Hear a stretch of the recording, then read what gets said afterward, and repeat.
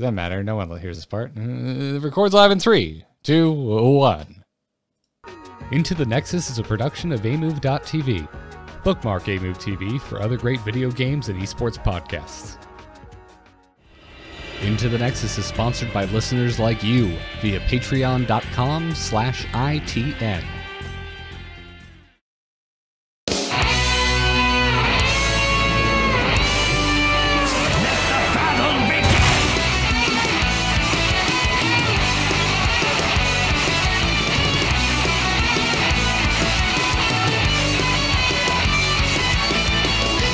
Greetings and welcome back, everyone. This is Into the Nexus, the podcast all about Heroes of the Storm. I'm Garrett Weinzierl, here as always with Kyle Fergusson. How are you doing? How's it going, man? I'm doing all right. We had a. Are you still bruised from yesterday? I'm still bruised from yesterday. Oh, we had a rough stream. Oh, goodness, yes. We played, 4 games together and lost them all in ranked? It's been rough out there. We played 3 in ranked, lost them all, and then we were like, yo, who wants to play a quick match with us? Who's in the chat that wants to play a quick match so we can hopefully maybe kind of get a win and end today on a high note? And we did. Well, I would like to give great congratulations to our lovely Amove Kyle live stream Twitch chatters for giving us our only victory yesterday. However, we then continued the spree today by going in with Very and Li Ming and having a grand old time. Oh, dude. Could I do that every game from now on? Can I just pick Li Ming and... Hey, everybody. I know there's more than one Garrett playing Heroes of the Storm. I get tweeted out a lot. Like, hey, was this you? And usually it isn't. But if you see a Garrett, on your team, that Garrett picks Li Ming, please pick a variant and go taunt. Just... You know what? Let's not make this about me, Kyle. If you see someone pick Li Ming, grab Varian and go taunt. You have yourself a good time. Maybe even communicate. Yeah, but get in that chat room, start clicking away, and go, yo, Li Ming, I'm going taunt, and you know what that means. And don't explain it beyond that, because then you also have the cool factor. I get you. It is a bit of work. I think we could refine it. You know, we need a checks and balances sort of system, because I'm often going taunt and saying my target, but I don't know if you're on cooldown at the moment either. So we need like a taunt confirm kind of system so we can really amplify this. And we are losing our games together in ranked, and we're just picking like 2 assassins. You go solo lane, I go assassin. We're not really synergizing, because previously we just played the best we could with what the best we had, and it felt like enough. But now there's Stitches and Junkrats, so many Junkrats. Oh my goodness, so many Junkrats. Yeah, dude, I went from like 0 to you could probably rewind a few episodes where the Junkrat changes came in. This is almost 2 months ago now, right? The first round of Junkrat changes. Feels that way. I think it wasn't the most recent patch. It was at least 2 patches ago, and you and I were both saying, boy, I hope that Junkrat doesn't become meta. And it would appear we're in that reality now, Kyle. May 18th. Okay, a little longer than I thought, but whatever the case is, yeah, Junkrat is now meta, and I'm just going to say it. I freaking hate Junkrat. I don't like playing against him. I don't like him in my Heroes of the Storm. I went from not really recognizing his existence to I wouldn't mind if they just removed him from the game very, very quickly this week.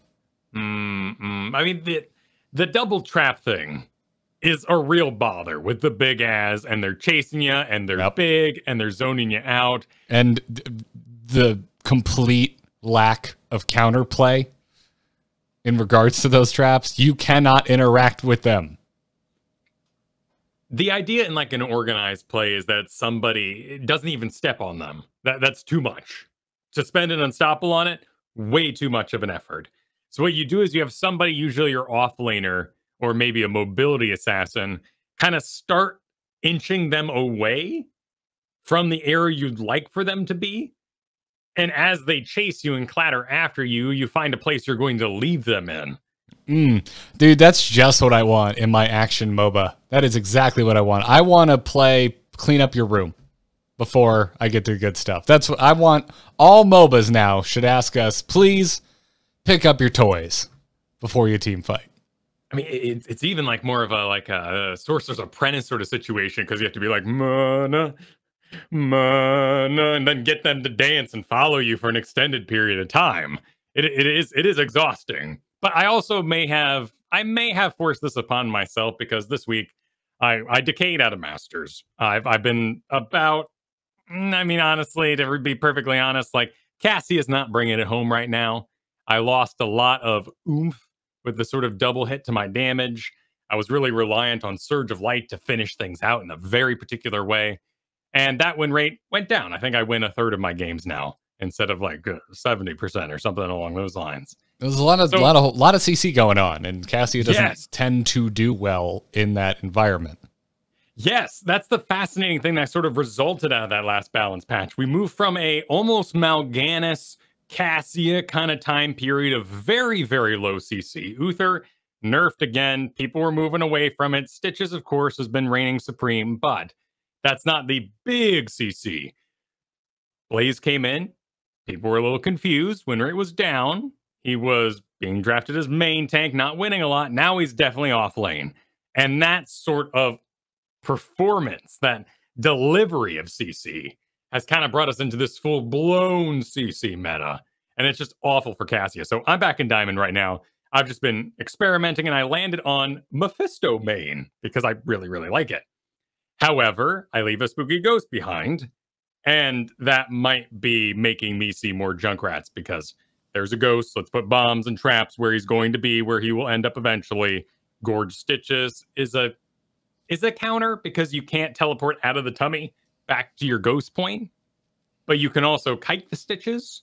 So it's kind of like a Varian Tracer sort of scenario, with Varian's an amazing counter to Tracers in mid leagues, because Tracers play into it. But a high-level Tracer can actually blink as the charge connects and dodge the initial taunt in the first place. So you actually counter Varian in some ways as Tracer. Yeah. There's a skill requirement there, but yeah, it is a possibility. I need you to explain something to me. Okay. I don't know why this didn't occur to me yesterday when you were regaling me with tales of your new Mephisto mainage. You tell so far. Let's run it back. You were playing Cassia, went really well. You got to Masters, yes? Mm-hmm. We end up in a CC heavy meta again, which gets you off of the Cassia. And so as a result of that CC meta, you have switched to a hero that teleports, but the entire enemy team knows where you're going to end up at the end of that teleport in a CC heavy meta. Well, sort of. There's some trickery, of course, because the idea being that you teleport out of a bush. And so oftentimes you will be out of lane in a very, very safe spot, and then make those teleports. And that sort of practice and project has been extremely positive for me, because this is a time that would be very easy to get tilted. My main that I was enjoying Masters with, playing with the big league, seeing lots and lots of CCL names, lots and lots of big streamers, got nerfed. And it's easy to be like, well, I'm done for the season. But I sort of took all that energy and put it on Mephisto. And going out of bushes, it's interesting. It's fun. You know, Mephisto does have a calamity of sorts. You know, you may not know this. It's very, very small. But his Shade of Mephisto actually deals damage where you teleport.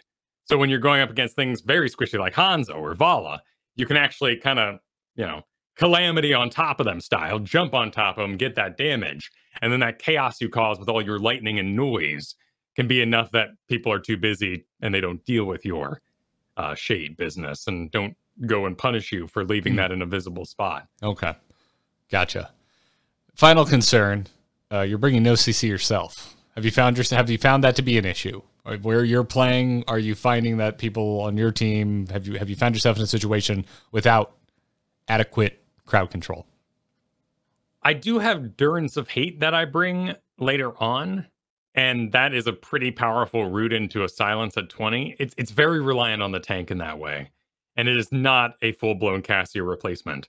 Cassia was just so high damage and so universally good in a low CC meta there that I would first pick her and let the tokens fall where they may. That was it. And whatever we got, I was going to be okay with it because all I was there to do was lots and lots of damage. Mephisto, I definitely could use a more pure sort of CC to line him up, to slow him down. If anyone's curious about Mephisto, one of the best things about learning him is that your auto attack range exactly matches your Lightning Nova. So you sort of take the wheel once you go in. You just sort of, like Zul'jin players, you teleport in, right-click the thing you want to be Lightning Novaing, and then you let the Lightning Nova line up with your auto attack, and you can do it pretty easily. So it's not as much wiggling and trying to aim correctly as you might think it is. As long as you're not too worried that letting the AI take the wheel for a second is going to get yourself killed. Exactly. Sometimes you get kited out, you take a lot of damage. That's more about like the type of healer you have, like Rhaegar. You probably don't want to be teleporting big style in and then hoping you can do it again in 5 seconds. Gotcha. That's interesting. I hadn't really thought about him through the lens of like stand and deliver auto attackers, but that's a very visual tip I think you've just mentioned, which is hilarious because the majority of people listening to this are getting it through audio only. But telling me it's okay, just if you're landing auto attacks, you're landing lightning. That's a very relieving that's a very relieving factoid. Well, it makes him a lot easier to play. I mean, let's see. When did he come out? Because he definitely came out during a busy time, I felt. I was on other projects. He was, let's see, was he post Orphea? Mephisto, dude. I don't think so. No, so he was pre. So we did Deckard, Yrel, Whitemane, Mephisto, Mal'Ganis, Orphea. So he was sort of in the middle of that final dramatic, speedy release we had until HGC cancel and all the sort of slowdown. Until Cadence. Yeah, he got lost in there. Like, I did not have time to learn this hero. Chromie, Junkrat, they're very much kind of in this zone where I'm just like, I don't have time for you. What are you doing coming out right now? You look fun. I might enjoy you. Hairstyle and Junkrat, permitting. I'm not much for the personality. I'm not really the Joker type, but really fun kid. I'd love to learn it someday.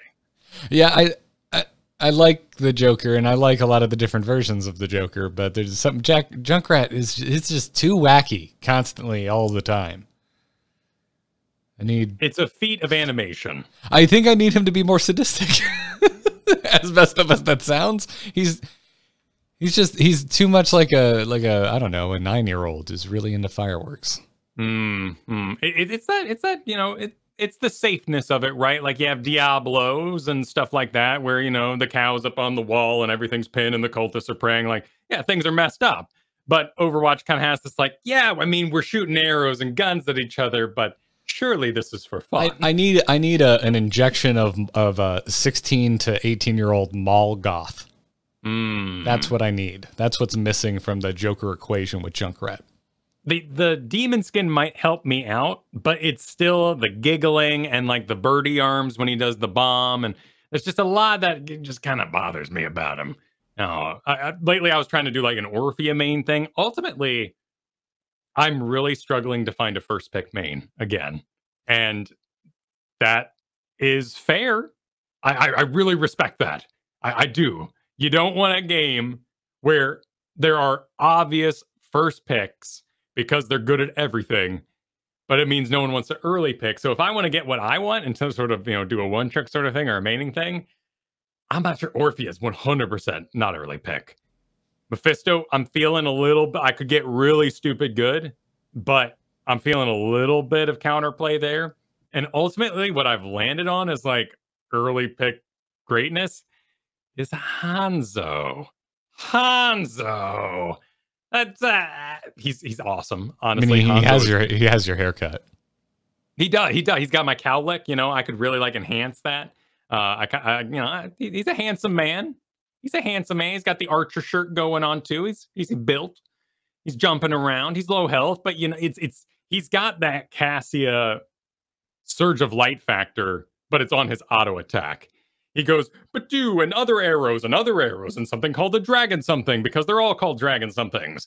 And then you're like, oh, excellent. Thank you, Hanzo. I'm now at 10% health. And he's like, no problem. Auto attack, 329 damage.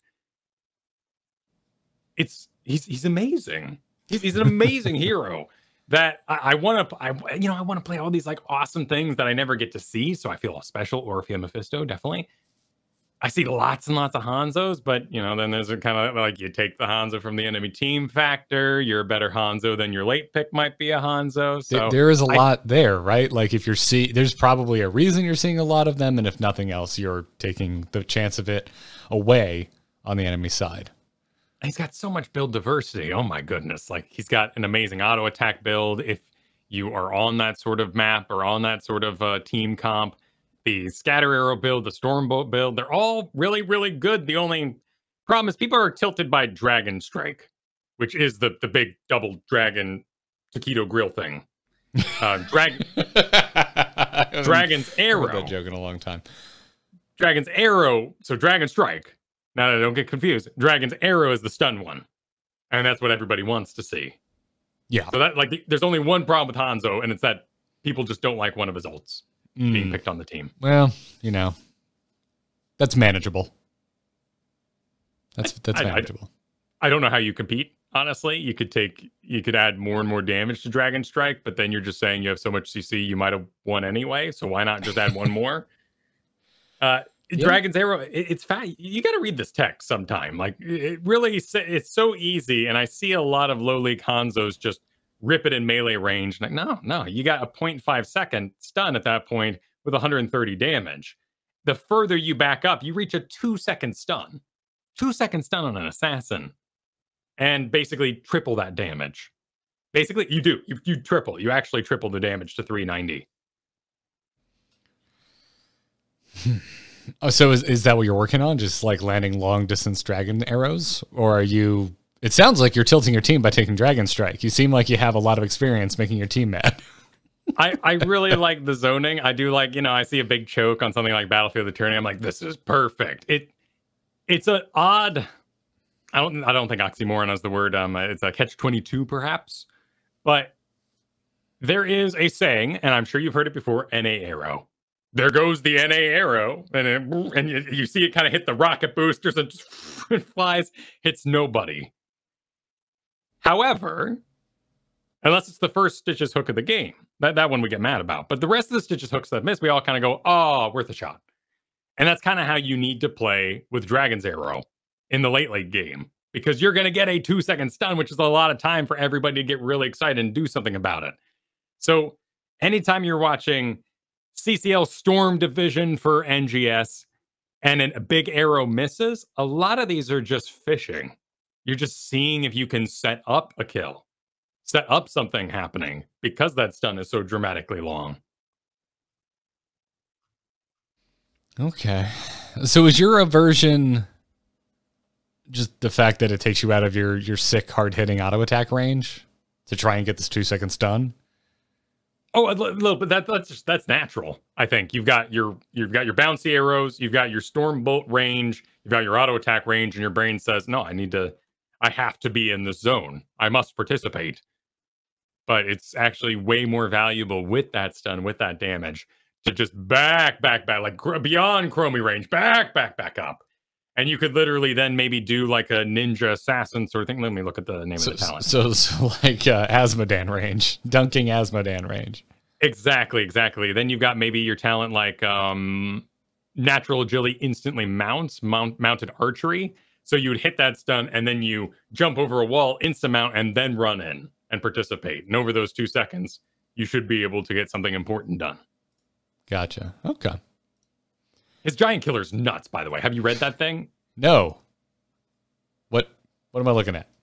It's called Giant Slayer. Should really, come on, call it Dragon Slayer. Like you've already named everything dragon in the first place. Let's call it Dragon Slayer.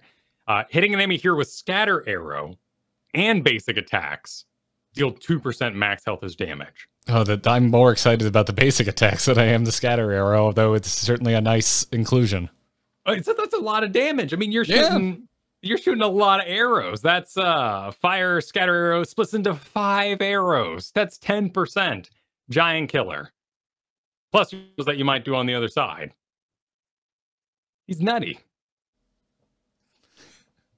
I'll leave that one to you, dude. I I cannot get past the way he controls. Oh, so the sort of like charging while moving kind of The business? charging while moving does not compute for me. It never has. When I get so bummed when he's what I have to pick an ARAM. It's kind of like Kill Bill 2. And explain. So Cavalier Guest is up there on the hill, you know, massaging his massive beard and throwing it into the wind. Well, I sit there on Hogger, aiming my hand just at the wall, 4 inches away and trying to do punches. Hogger was such a massive project in learning wall bouncing that it would be a shame for me not to break out of the underground coffin using anything but wall bouncing now. Okay. All right, I got. So you're also attracted because of ricochets. Because of all the your whole life has been ricochets. Yes. Actually, am I going to make myself sad here? Kill Bill Volume 2. What year was that? 2004? Oh, no. Yeah. We were about to graduate. 17 years ago. We were about to graduate high school, dude. Kill Bill is what got me into Quentin Tarantino movies because the first one came out right around the time that I was finally allowed to just watch as many R-rated movies as I wanted. Oh no, I don't know a good comparison for modern times. I'm too old. You're looking for like a Master Apprentice reference from a modern film? Haven't been really any good ones that I can think of. I had to tell. I was telling a story this week about how people would show up to esports events with their own keyboard, and it wouldn't work on the computer because it had a round green thing in the back.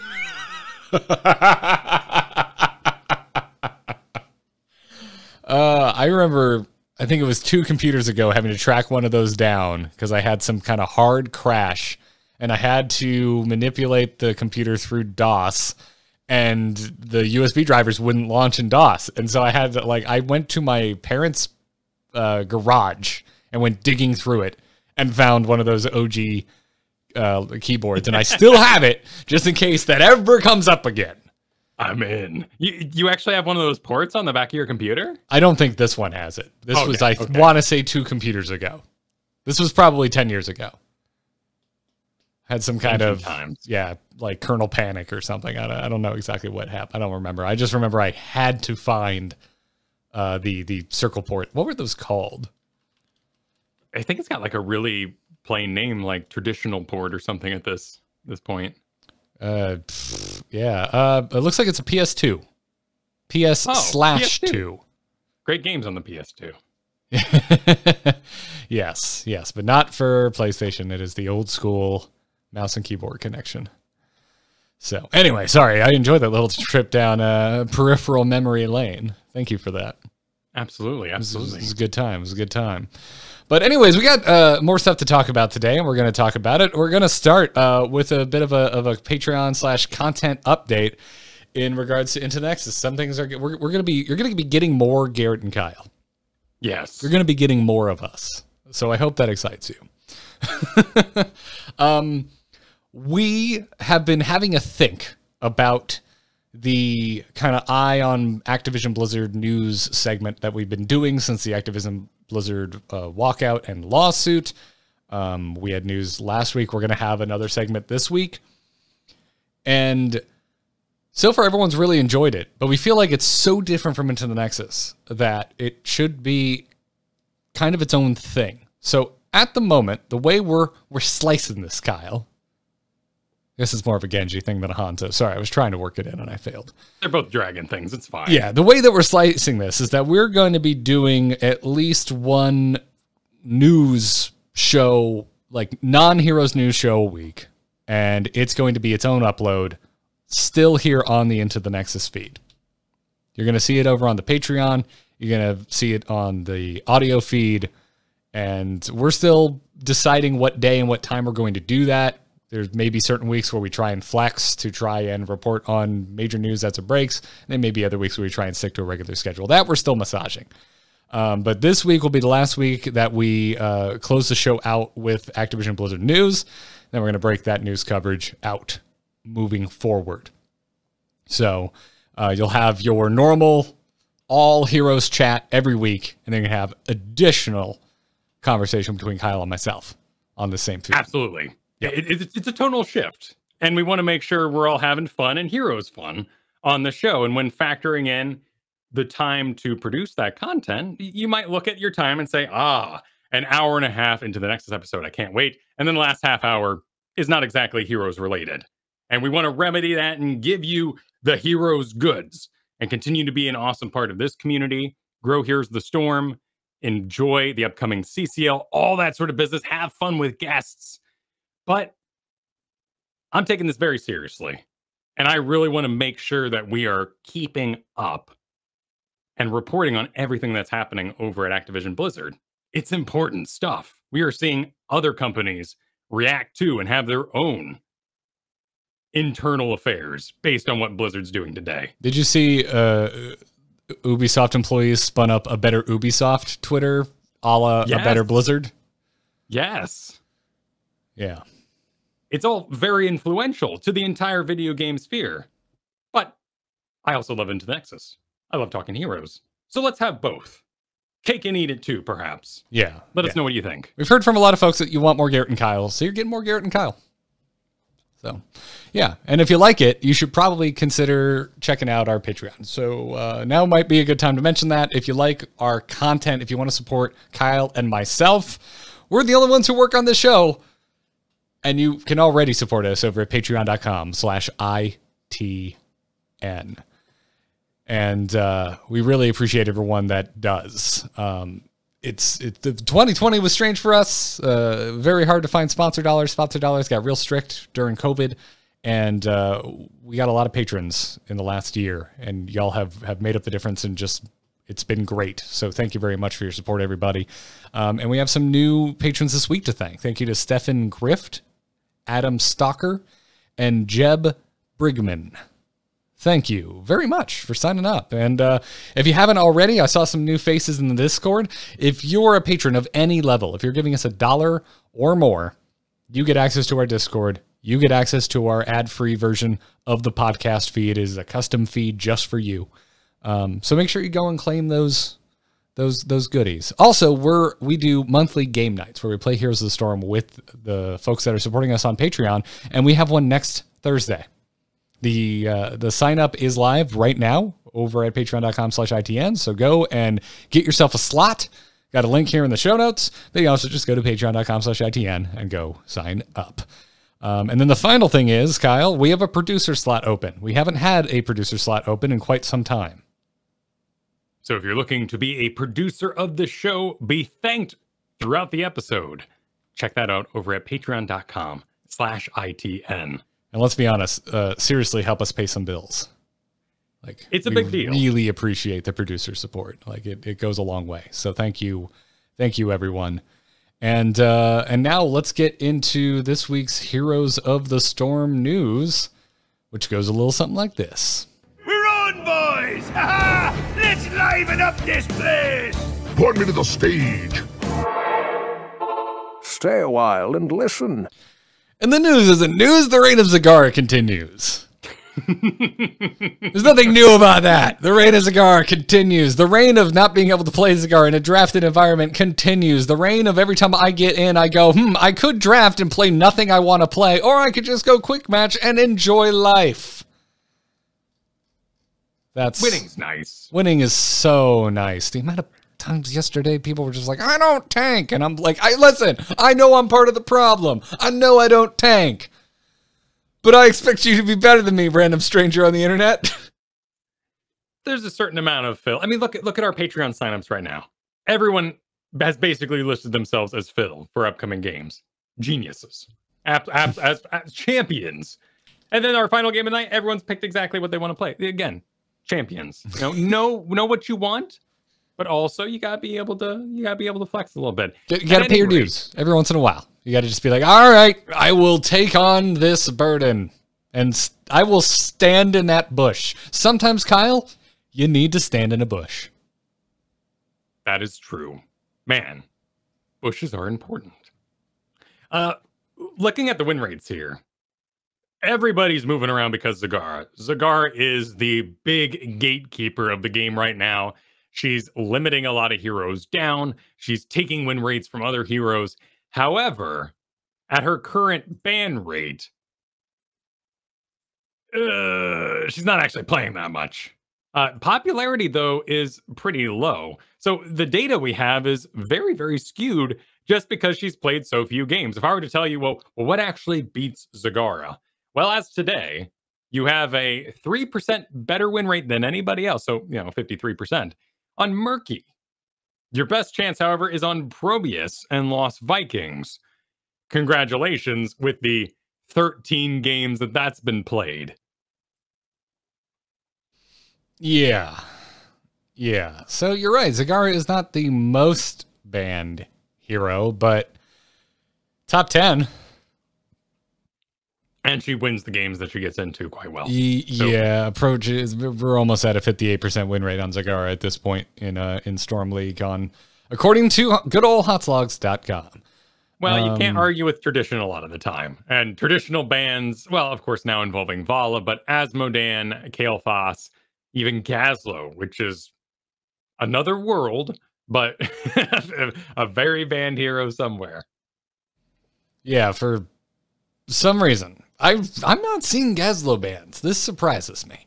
No, and we have to assume that this is an artifact of a certain league. In fact, we can probably figure that out here in the background. I'll do a little digging as we talk. Yeah. I mean, Kael'thas being right above Zagara is just like, cool, yeah, bronze. Bronze League is a thing. Bronze League constantly banning Kael'thas is a thing. Silver League constantly banning Kael'thas is a thing. Gold League sometimes banning Kael'thas is a thing. So yep, it's bronze through gold. Really fears the Gazlo Kael'thas. I can see that. I can see it. You run in there and there's all the turrets going and they're auto targeting, and so you gotta go, I'm dying. What should I do? Like, leave the area, kill the turrets. No, I'm overwhelmed. I can't possibly do this. Of course, we all are also talking about, anytime we talk about gold and below, we're talking about the highest win rate hero being flat 50%. So the reign of Zagara is 50.9%. Everything else is lower than 50% because that's how it goes.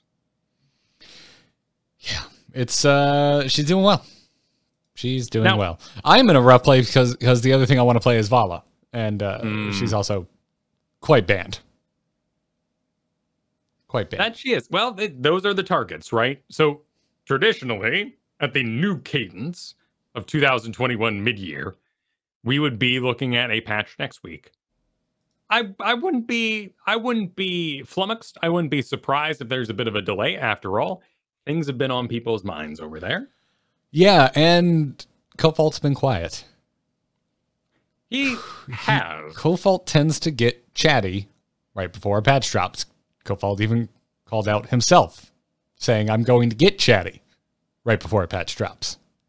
Maybe he's trying to trick us. He was in our only blue comment of the week, and this was on a how do I know how to run Vala? What build should I do post over on the Reddit?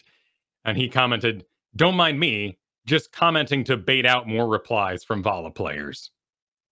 Which if we were to read into it, maybe there is a patch coming, but we don't know how to solve the Vala problem yet exactly. Yeah, it's to be determined, correct? Exactly. She has very viable builds. I think in general, throughout most leagues of play, we're looking at multi-shot build being the most popular, but it also brings that bit of lane clear. She's often being run with things like double support. A little twisted because right now we're starting to see more of a move towards Lucio Uther double support for Vala. So it's more of like a triple frontline Vala with a Uther side.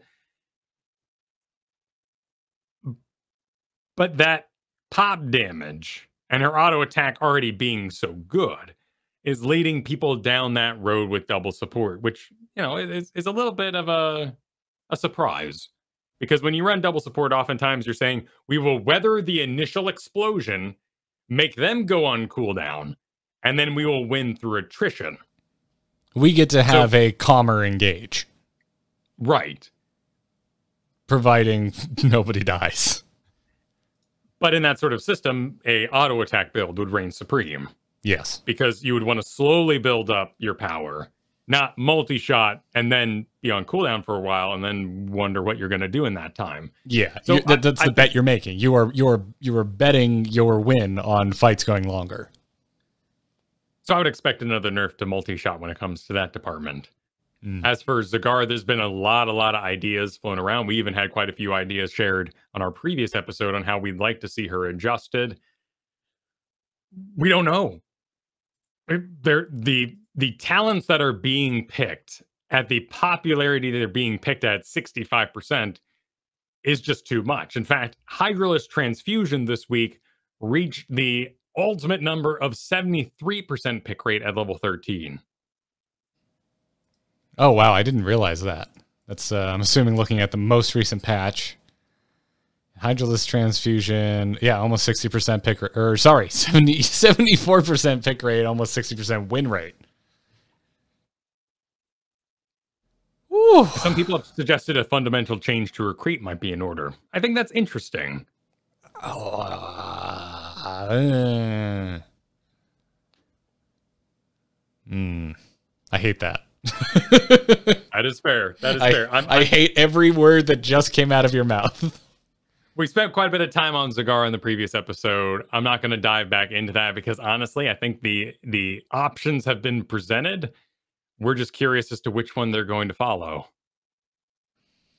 And we're hoping that it's not just raw damage because that's what's keeping her in the game right now. Yeah. Yeah, man. It's just, it's a tough one. It's a tough one. And two, to tie it into that CC conversation, now that we've ended up back in a meta where people are being held still, those banelings are finding their targets. Yeah, the Hydralisk is connected for a long time too. You know, you got that heavier front line locking people down, so they're not able to access the Hydralisk. Because there's a lot of things you could do. Like you could do as I mentioned, like a creep change up and put some of her damage based on being on the creep again. You could make something like Pact Instinct more universal. That's actually just a feature of the Hydralisk, and all your banelings and summons deal more damage when there's a Hydralisk on somebody. That doesn't solve the problem in this current meta when people can't reach the Hydralisk and they're so clogged, they're not going to be able to deal with the creep. So we'd have the same Zagara at the end of the day if we rework the power pie that direction. Yeah, it'd be interesting. If you tied it more to creep, it would have a higher skill curve, right? Because the amount of damn time Zagara ends up off creep it's pretty common. It depends on the situation you find yourself in, if the opposing team can clear creep easily or not. But it'd be an interesting direction to take it. But I don't know. We'll see. I have a sneaking suspicion we're just going to see some damage numbers tuned. I think that's fair. There are other, like solving this Valo equation, maybe even solving a overabundance of stitches. All these sort of things will likely mean that we're not going to see massive. I'm not saying it's uncreative, but creativity placed into that environment because we're also working on 2 reworks right now. Yeah, that is true. Yeah, I don't know. I was trying to think, like, who's doing okay right now in the damage-wise, but not wildly overperforming. You got, like, Zul'jin, just cresting that 50%. Like, maybe we take, like, a Zul'jin and an Orphea and maybe one other damage dealer and just buff them. So there's more of a, I don't know, more competition going on. But, I don't know, just, it's probably more, why make it more complicated? Just need to rein in Zagara a bit. So, well. Anyways, I'm also excited. Speaking of callbacks and folks writing in, replying to previous episodes, back on episode 381, we talked about Kofalt's rules for changing things up in Heroes, wanting it to sound exciting but not actually being broken. And you and I did this. 2 out of 2. 2 out of 2. We were like, we put a call out and folks wrote in and we looked at your suggestions and we decided, was it exciting? Was it broken? We gave you either 0 out of 2, 1 out of 2, or 2 out of 2. We're going to do that again today because we've gotten so many replies since. But before we do that, Kyle, are you ready to talk about how comfy your feet are? I'm always ready to talk about Bombas socks. Yeah, man, we got a sponsor today. Bombas Socks is back sponsoring this episode of Into the Nexus, and you can find their lovely, lovely, lovely socks. I've still got a pair of my tie-dye no-shows on the card just for this purpose of showing you. Come on, focus. There it is for the video. Yeah, look at that pattern. If you want to check them out, go to bombas.com/nexus. You'll get 20% off your first purchase. I love mine. I absolutely love my Bombas socks. I've got no-shows. I've got dress socks. But it's time, Kyle.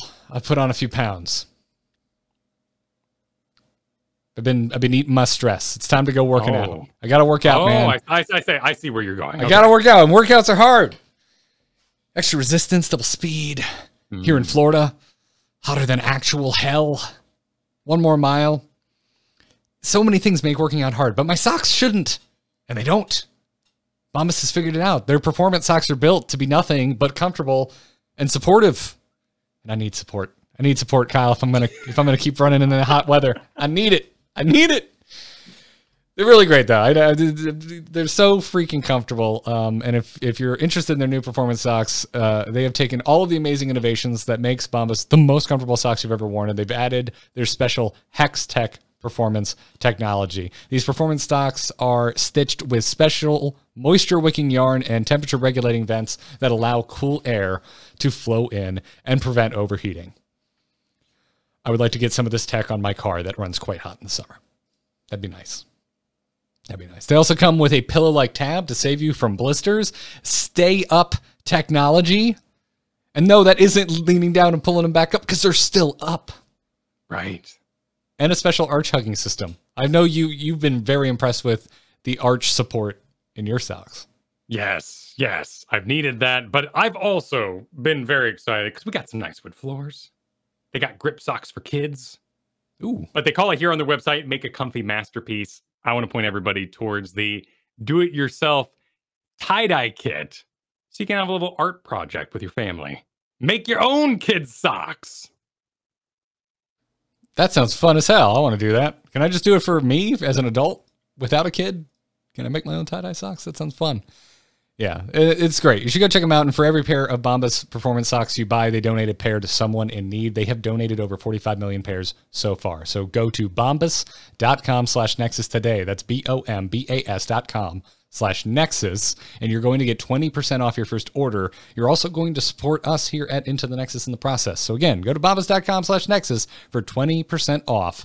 We thank them for their support, and we thank you for supporting the brands that support us here at Into the Nexus.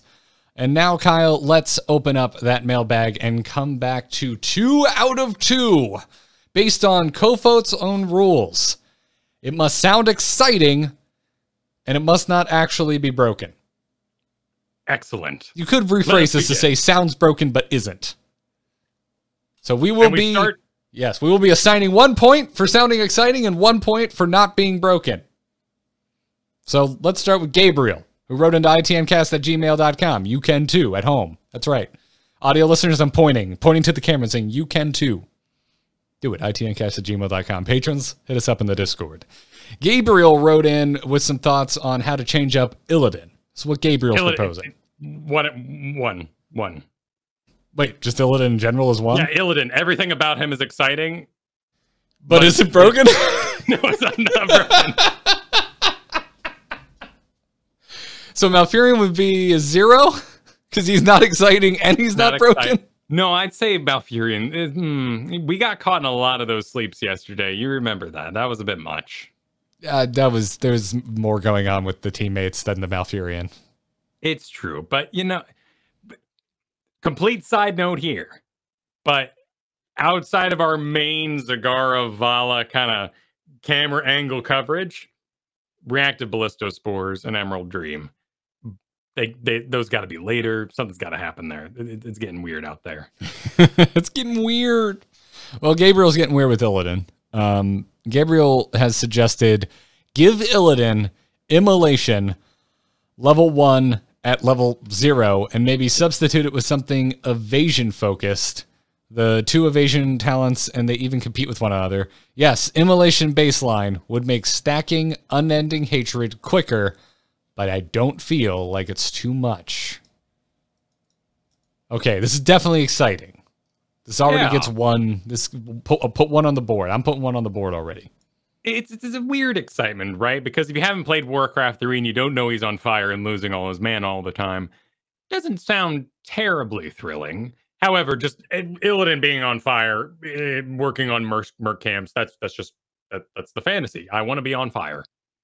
Is it I'm pretty sure the fantasy is like looking cool with a blindfold and flipping around, but nonetheless, the being on fire is certainly cool. It is, however, the least popular level 1 talent pick with 12% popularity on the most recent patch. But Illidan's in a weird spot. Immolation used to be really, really popular with Merc Illidan. And this was during a day, of course, when Mercs were a little more valuable. You could also afford, due to maybe the extreme heights of damage like Vala Greymane 2017, you could afford an Illidan with a bruiser, with a tank, and it wouldn't absolutely destroy what you were making out there. Now, Merc camps have been reined in, and Illidan is not that popular at the moment. So, Immolation, I wouldn't shoot it down just because of popularity. I'm not shooting it down. I mean, if anything, if we did think we were shooting it down, that would play to us thinking it's not broken if we baked this in. What I like even more about it is I forgot what the duration was. There's a duration associated to this, right? Because it's after you use sweeping strikes that Immolation is triggered and starts burning in an AoE around you. That duration's 4 seconds. So this is something we've seen with Bacons in the past, that sometimes they bake it in, but some of the power is stripped out, either some of the damage, some of the range, some of the duration. We could play with the duration. That is a really realistic knob that could get tuned down if they thought baking in Immolation, just as is, no adjustments would be a little too strong. Interesting. I'm giving this a 2 out of 2. Yeah, I'm all for it. I'm all for it. I think it could also raise the pick rate on basic. Oh, that's actually already as high as his Hunter's Onslaught. Basic abilities heal for 75% of the damage they deal. I actually don't know off the top of my head if that works in the Immolation talent damage, since it's tied to a basic ability, but it's not a basic ability, basically. Sounding a little basic there, Kyle. Yeah, a bit. I'm not sure on that one. Right. So what I'm saying is, what I'm basically saying is that we could make so the only downside of that, 2 out of 2, love it. The only downside is that it'll make Hunter's Onslaught at 4 that much more popular than it already is, and it also has the highest win rate. So upping Illidan's ability damage could mean we have to take damage from another area. However, I fully believe that the only reason you should take Illidan in this current meta is for Battered Assault, because you're noticing a very low CC team that's going to be very clumped. How? I mean, the idea is that everyone's standing really tight together because they're all super short range. What team accidentally got made that is low CC and fits that rule? I struggle to think of one. Maybe Gul'dan, Morales, and what other like short range frontliners wouldn't have no CC to contribute? Frontliners with no CC. Zarya? Yeah, Zarya. Well, heroic. Yeah, well, yeah. Gul'dan's got his. We're avoiding that. Plus, Illidan can dash out of the heroic, so he can break that range by moving. That's true. So not a huge concern. He should be flipping around. Might be able to dodge the Horrify in the first place. Grenade pushes you, but we need one more frontliner that's really light on CC. Oh, Leoric. Leoric could be in there. But Joe, I mean, I would think it's pretty high chance that Johanna would miss the shield against an Illidan. That's true. Shield, yep. The little condemn action and the blind isn't that high effectivenous. Yeah, point and clicks are the make or break, right? Like taunts just ruin it. Make him on fire though. Yep. 2 out of 2. Yep. I like it. Carlos wrote in with an absolute metric ton of suggestions that Carlos wanted us to grade on a 2 out of 2 scale. And this is fine. Anyone listening, if you want to write in, you have a ton of ideas, you want to let them float, go for it. Just know that we're going to pick certain things to focus on for the sake of time. And so for Carlos, we're deciding to focus on your Dahaka, because Kyle, you agree with Carlos. You think level 16 is a little just not all that exciting to begin with. Oh. Level 16 as a whole on Dahaka, you believe is 0 out of 2 across all talents. I've seen so many Dahakas recently. He is absolutely amazing. A lot of this is due to the prevalence of things like the Symbiosis build. This is also maybe the Enduring Swarm build, just a Dark Swarm build in general. But Hero Stalker at level 4 gain 1 essence each time an enemy is dealt damage by Dark Swarm. That's just an infinite Dahaka. And then you maybe take Adaptation on top of that. Dahaka's whole job is just to spin on top of the enemy team. It's disruptive.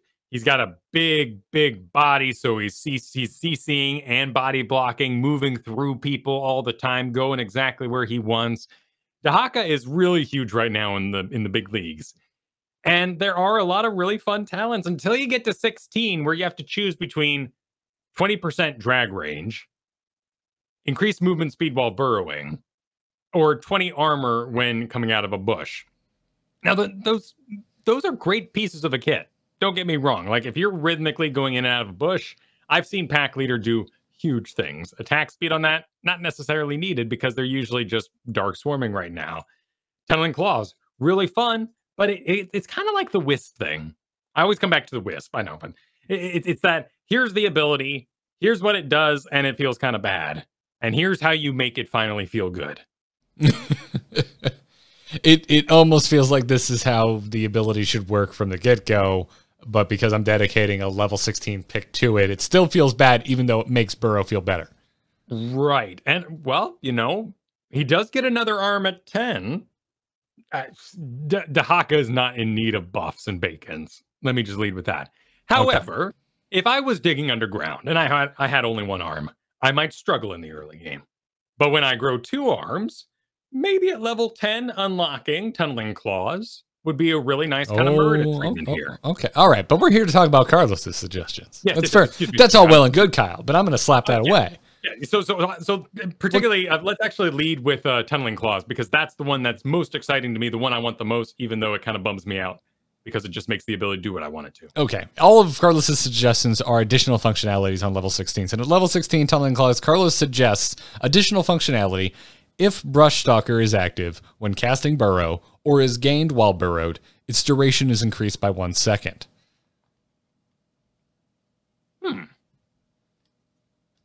This would play exactly into the Lurker Strain hope I was having, where I could be sitting in a bush and then dig stealthily into a team fight. That would actually make Lurker Strain a lot more interesting, too. I like that a lot. In that way, I think we still haven't seen the other suggestions, but right now, if that just happened, Tunneling Claws would be always my pick. But I may consider... Oh, no. See, there's Hero Stalker right there. The problem's the Lurker Strain. Great talent suggestion. I love it, actually. But I'm just going on my own personal journey here. I love Lurker Strain. I can't take it because it's up against Hero Stalker, though. What level is this? I'm talking about level 4 Dahaka. Okay.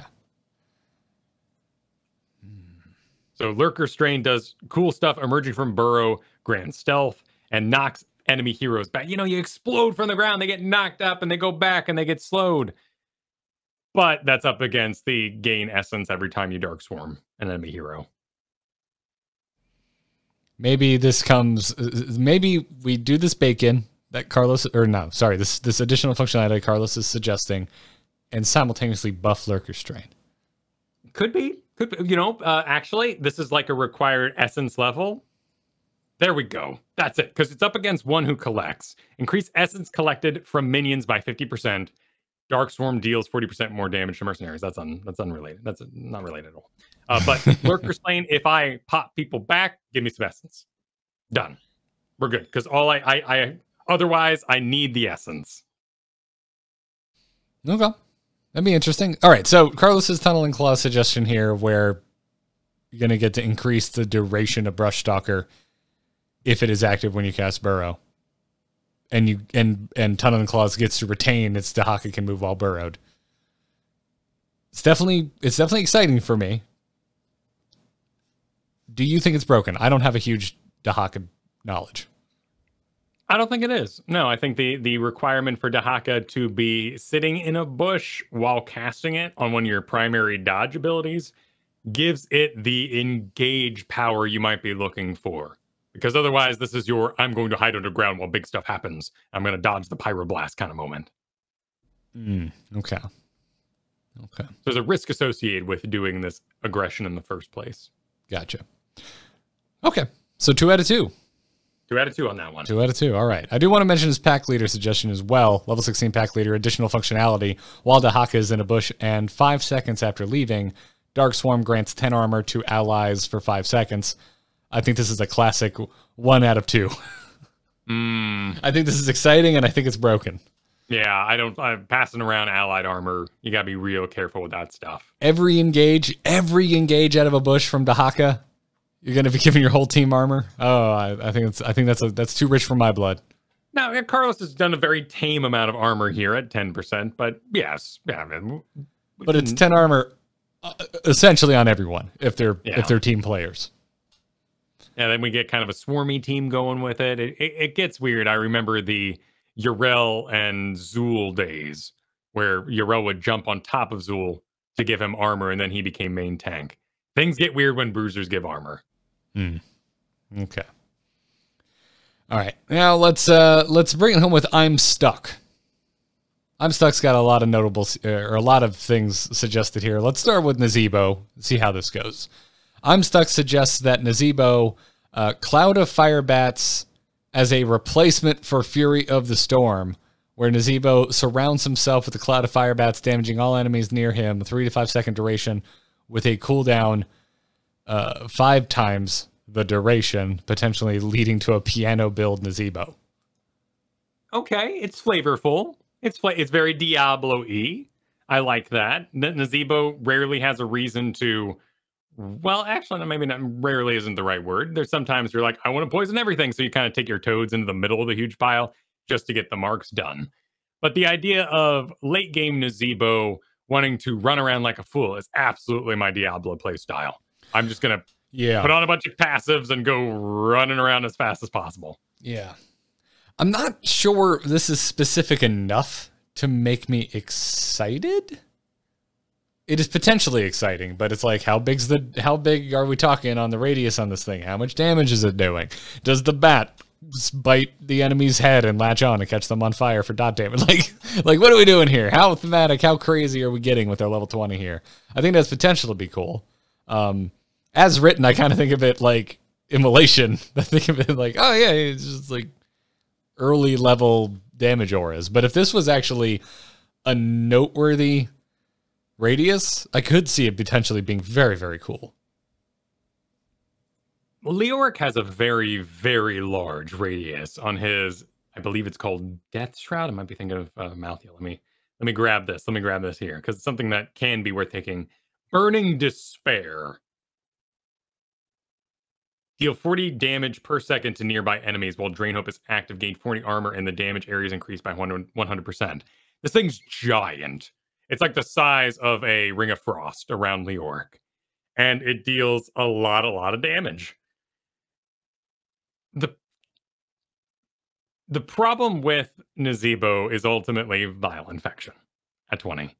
And the idea that you would be pushed out so bad that you haven't completed Vile Infection and you're saying, I'm going to stay here for lane clear, it's just gross. It's just not a happy place to be. I don't know what we would call those towns exactly, but I think Arthas has one of these with his spell shield. Rarely are you going, spell shield, I'm gonna own them all. It's more like, I've been trying to kill Thos all game, or Kel'Thuzad, more likely, all game. I hope maybe I can get one team fight where I don't explode. I am going to spend an entire talent level praying to God I am countering one member of the enemy team. On a short cooldown, too, with something like Kel'Thuzad, right? So Nazebo here, really cool idea. I love the flavor of it that it brings and how Diablo-y it is. I think we got to fix Vile Infection, and then your talent here could be interesting, but we then have to lay it against everything else now. And I can't imagine that world. Yeah. I'm still going to say, I'm gonna give it a 1 and an asterisk. I'm going to say, I think it's exciting. I don't think this is specific enough to judge whether it'd be broken or not. I'm going to give it a 0. I don't think it's exciting enough for a 20. This is a tough one, again, because of as you mentioned, the Vile Infection. So, all right. I'm Stuck also mentions Greymane. Let's see. Wants to change Insatiable. Let me navigate over to Greymane real quick. What level is Insatiable? Level 4. Oh boy, yeah. No one's picking this. No. This is your I'm a complete nub talent. I mean that in the best possible way. Like, this is a really, really good talent when you say, "Hi, I'd like to learn Greymane," and we go, "Yes, thank you. You will be out of mana because you're awful." And so take it. Absolutely, really, I'm serious. Like, do take it though, because when I was learning Greymane, I needed this. Listen, I needed training wheels when I was learning how to ride a bike. It's fine. Eventually, you take it off. Eventually, you take them off. Eventually. So, all right. What I'm Stuck is suggesting as a change to Insatiable is update it to include cooldown reduction to Inner Beast / disengage. I think that's exciting. I think that's quite exciting. You get to turn into a Worgen and turn out of a Worgen more often. That's powerful. That's really powerful. Well, he put disengage here, which is actually different than Inner Beast. So this might be a typo, but Inner Beast is the ability that causes you to increase your attack speed. Oh, so Dark right. Flight is the name of the ability that takes you into Worgen form. Okay, yeah, so, that seems strange. So the new build right now, if you're learning Greymane, is to go Wolfheart, increase the cooldown reduction of basic attacks during Inner Beast by 0.5 seconds to 1. So you basically can screw up your Inner Beast rotation more often. And then you get mana because you're overcasting Inner Beast and you're throwing cocktails that don't matter and stuff like that. So combining those two is a really interesting idea to make like a noob-friendly Greymane. That would just be an interesting research project to see how heroes have maybe lost their noob-friendly builds over time, or how noob-friendly heroes have been adjusted over time. Because when Lily reigns supreme, she reigns supreme because of her ease to play. And that's not exactly healthy either. Yeah. Well, we got to give this what are we giving this, man? I think the idea of reducing disengage cooldown is completely overpowered. So 1 out of 2? Exciting, probably broken?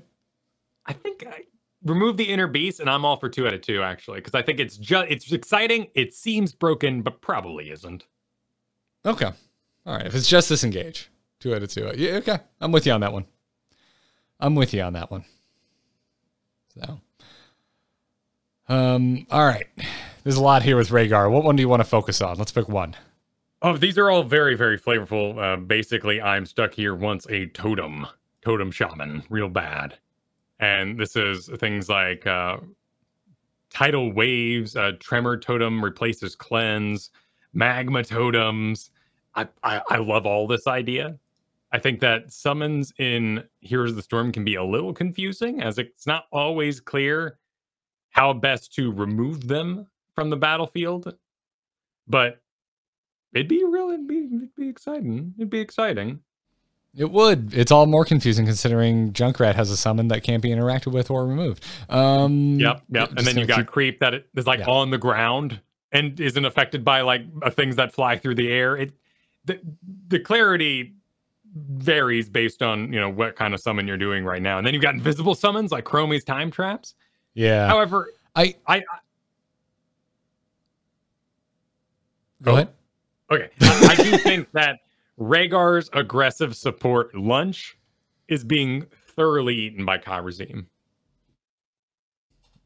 You're 100% on that one. You're 100%. And yeah, I think the I think being excited by like a totem shaman build on Rhaegar, the mileage really varies from one player to the next. Because like personally, I'm not excited, but totems do not make me excited. They make me excited in Hearthstone, where I can make them into massive murder machines with giving them attack and stuff. But that's not a fantasy I can live in Heroes of the Storm. We're not gonna. Rhaegar isn't gonna suddenly be Zagara, but calling down totems that chase you down and murder you. As hilarious as that would be. Yeah, they've changed quite a bit over the years, right? Because I remember the days of BC, and I think it was called Tomatic Recall, where you could kind of set up your little base and you have all your little buffs, and then you could do this sort of combo in order to move those around or reset them.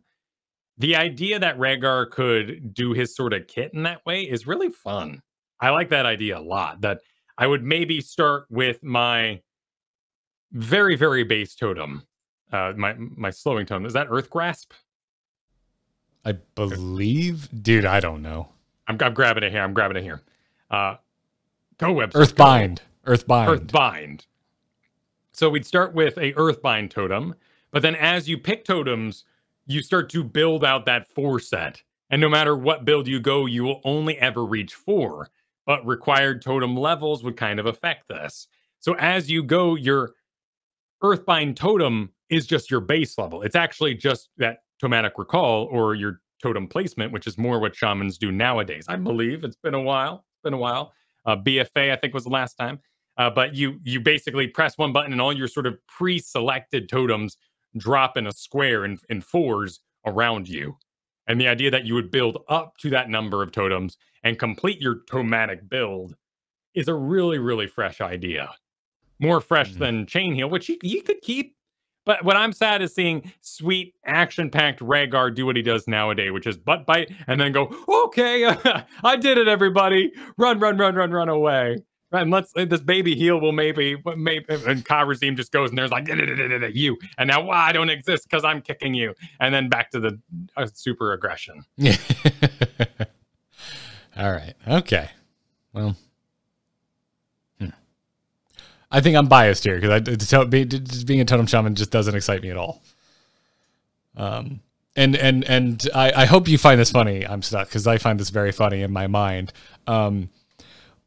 It's supposed to be exciting, not upsetting, which I think is exactly what would happen if you were like, cleanse is gone and it's been replaced with a totem. any Heroes of the Storm enthusiasts reading that cleanse has been replaced with anything is just they're gonna panic immediately. Now, Chad is informing me that buff totems have been gone for many, many years, which is just the saddest thing on earth. Oh my God! Well, we're not here to have a conversation about the current state of shaman in World of Warcraft. I don't know, but I'm sad. Like I remember Wind Fury totems, like the idea that you were sharing those outrageous buffs with people in Khazad. That was awesome. Those were awesome. I don't care if they were ass. So Chad is being contrary. I thought they were great. Contrary, chat. I don't like shamans, period. Sorry. I'm the wrong person here. I'm the wrong person. It's often the problem with hybrids when you get to, purity of play. Oh, yeah, but I love paladins. So what's my problem? Well, that's more like I'm a hybrid because I take care of myself and do everything too well. Yeah, it's a hybrid, but... Wait, what? Okay. You got me there. What are you, is this the end of BC patch? What are you talking about? You know what? That's what I know best, to be fair. But they're both restoration, right? The druids, they were great too. So it's not. You're right. They were. I never thought about that. They were amazing. Yep. Oh, Katie, my now wife. Oh, she just loved running around as a tree. Favorite thing in the world. All right. Well, this would be hard to grade. We kind of talked about all of the Rhaegar suggestions in one go. But this is basically a rework they posed to make the shaman that they see in their head. Yeah, I think this would be exciting to people that aren't me. I will say I think that a level 20 talent that he suggests here, Reincarnation, is great. Revives on the spot with 65% health and mana. That's beautiful. The fun of the Shaman Resurrect was one that I won't say this is fun because you had to res everybody else in the entire raid. That's not fun. But in a more tactical or dramatic situation, Gruul would wipe a couple people, including you, and then you'd wait through the rage, whatever, and then you'd pop up right when you were needed. And the idea of a more controlled Uther Resurrect at 20 would be really, really fun on the more aggressive Rhaegar version we're building here. Yeah, it's a lot to take in. I definitely think this would be exciting. It's a lot to take in terms of me making a call if it would be busted or not. I think this is 1 out of 2 for me. I'll give 2 out of 2 on Reincarnation, but the rest of it is just too big to fathom. Yeah, Reincarnation is very cool. That would be very, very cool. So, well, thank you everybody for writing in with your suggestions of how you would like to see Heroes changed up and challenging us to give it a 2 out of 2 scale, whether it sounds exciting and if we think it is not broken. If you have future suggestions, write in itncast@gmail.com. If you're a patron, drop us a message in the Patreon Discord. All right, Kyle, are you ready to bring it home by talking about some major news coming out of Blizzard this week? Let's do Eye on Blizzard.